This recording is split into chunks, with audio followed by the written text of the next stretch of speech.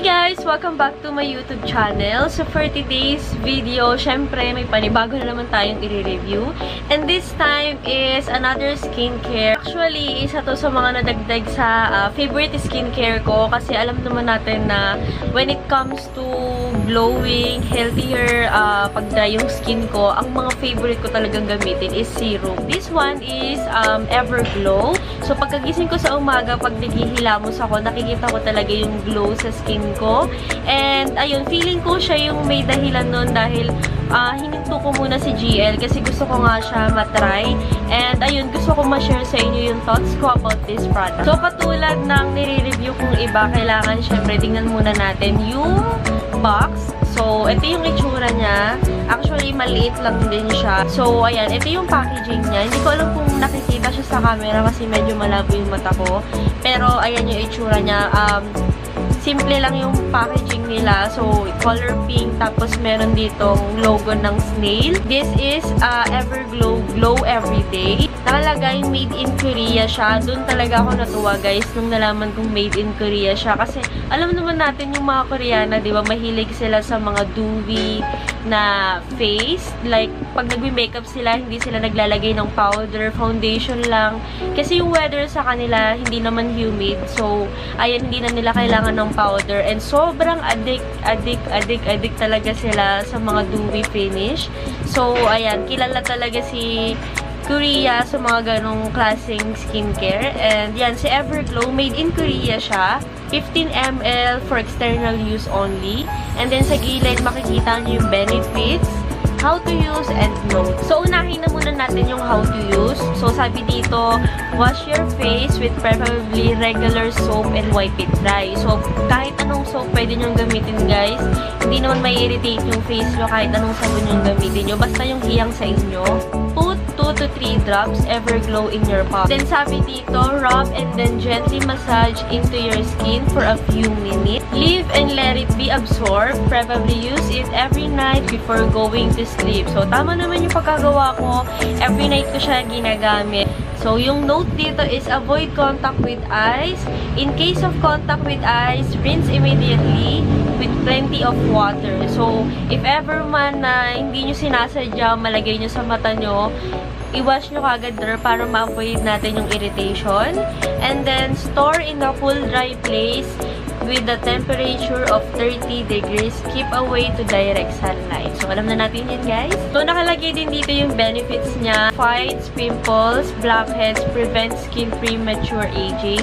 So, si Everglow, nakakatulong siya para sa mga taong merong sensitive skin. Number 2, heals skin damages to sun exposure. So, kung ikaw nakakalimutan mong maglagay ng sunscreen, alam natin, guys, na kung gaano ka-importante si sunscreen. Kasi, kahit wala tayo sa sun exposure, kung na-expose naman tayo sa mga light, ayun, hindi rin tayo exempted. So, kailangan gumagamit tayo ng sunscreen.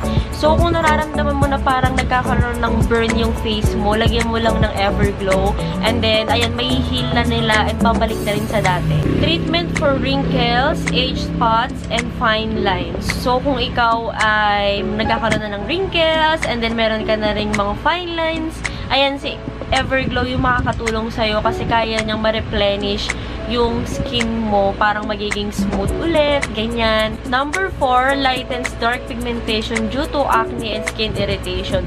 So, dun naman sa dark pigmentation, actually, meron ako niyan ngayon sa bandang nose kasi nagkaroon ako ng sobrang laking tigyawat. Hindi ko alam kung bakit. Decrease appearance of old acne scars and stretch marks. So, hindi lang siya pang face, guys.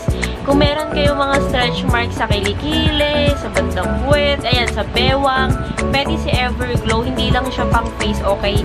Talagang all-in-one siya. Nakalagay dito, lightens freckles, deeply nourishes skin. So, kung ikaw meron kang freckles and ayaw mo siyang masyadong visible, ayan, makakatulong sa'yo si Everglow para medyo mag-lighten siya and papantay siya sa mismong kulay ng balat mo. Helps lightens dark spots, reduces dark blemishes. The best way to maintain our youthful skin is prevent from aging. So, ayan, si Everglow, nakakatulong siya for anti-aging. So, ayan, kasi made in Korea siya. So, importante talaga guys na mag-invest tayo sa skincare. Kasi hindi natin alam na pagtanda natin kung anong mangyayari sa face natin, diba? So, hanggat bata pa, ingatan na natin yung skin natin. Gumamit tayo ng mga maraming benefits katulad ni Everglow. Ayan, marami siyang benefits. Sobrang liit lang niya, pero alam niyo yung marami nang maitutulong sa skin nyo. Kaya tuwan-tuwa ako kay Everglow. So, yun lang yung nakalagay sa box. Actually, meron ding manufacturing date. August. Birthday ko is December 2020 and yung expiration date niya is December 2023. So, okay pa naman siya. Kung nagtataka kayo kung anong itsura ni Everglow, ganyan siya. Para siyang vitamins. And gold lang yung seal niya dito. Tapos, ayan. Ganito yung itsura niya. Color pink siya. Ayan. I-squeeze mo lang para lumabas yung mismong product. And ayan. Closer look natin.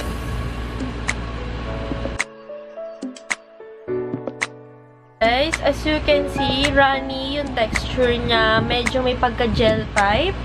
And, ayan, color pink siya in actual. Pero sa camera parang hindi nakikita yung kulay. Pero color pink siya, guys. Tapos medyo may bubbles yung texture niya. Ayan.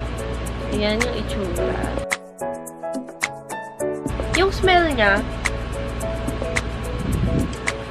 medyo nalilito ako sa smell niya, pero more likely parang amoy siyang powder. Baby Johnson's powder. Ano bang masasabi ko kay Everglow? Actually, guys, nung unang gamit ko sa kanya, hindi ko pa masyadong nakikita yung result. Syempre kasi, umpisa pa lang. Pero nung mga pang 3 days ko na, napapansin ko na parang medyo nag-glow na yung bandang dito ko. Kasi, ayan yung mga inner parts sa akin. So, nag-glow na siya nung pagka 3rd day ko. And, ayan, sinunod-sunod ko na yung paggamit. Hindi ko na hininto hanggang sa maka 1 week ako. And ayun, nakaka-addict nga siya guys. Kaya konti na lang yung natira sa akin dito. Every night ko siya ginagamit. So, feeling ko mabilis siya maubos. Ang napansin ko lang pala sa box nila is wala silang ingredients. So, hindi ko alam kung anong halo si Everglow, kung anong ingredients yung meron siya. So, ayan, hindi ko rin masabi sa inyo kung ano yung meron sa kanya. Pero, kung fairness naman guys, hiyang naman ako sa kanya kasi nung una, kinakabahan din ako baka magkaroon ng rashes yung face ko kasi nga, sobrang sensitive ng aking face. Ayan yung pinakagusto ko kay Everglow kasi talagang nalilift up niya yung face ko and pag natapatan ako ng liwanag, ganyan. Ganyan siya, guys. Wala akong nilagay na any highlighter kasi feeling ko mag-overlook na naman ako sa aking face. Gusto ko kasi parang natural lang. Pero, ayan, si Everglow, nilabas niya yung pinaka-glow sa aking face na parang hindi ko na kailangan mag-effort ng todo-todo sa makeup. So, yun lang, guys. Ang masasabi ko kay Everglow, natutuwa ako sa product na to kasi made in Korea siya. So, nadagdagan na naman yung mga products kong made in Korea. That's it, guys. Thank you so much for watching. Kung gusto nyo rin umorder ng Everglow, ilalagay ko yung link nila sa description box. And for the price naman, guys, i-chat nyo na lang yung agent nila and i-assist nila kayo. So, pag nagre-review kasi ako ng product, ang dami nag-chat sa akin, Janina, saan mo nabili yan? Magkano ba yan?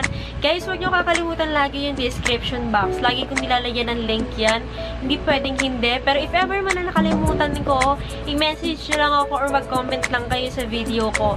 Lalagyan natin ng link yan. Okay? Thank you so much for watching and I hope to see you on my next one. Bye! Bye! Bye! Bye! Bye!